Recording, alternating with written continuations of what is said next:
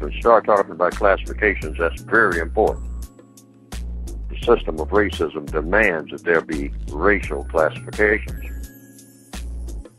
Actually, it's not supposed to be any, by logic. Race is racism. The only purpose for being a member of a race is to practice racism. And the only purpose for practicing racism is to mistreat someone based on color.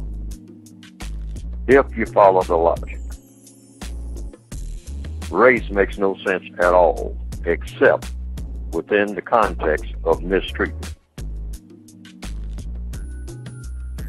If you want to be a member of something, you can be a member of a tribe. You can be a member of a work gang. You can be a member of a school board.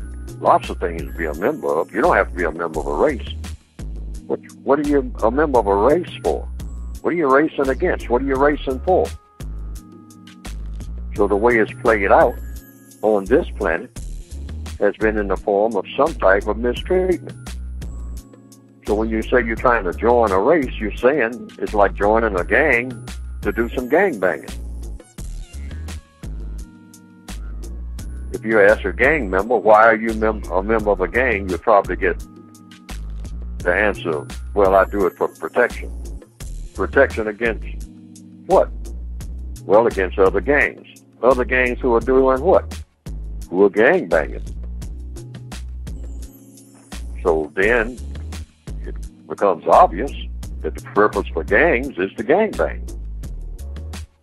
One gang kill members of the other gang.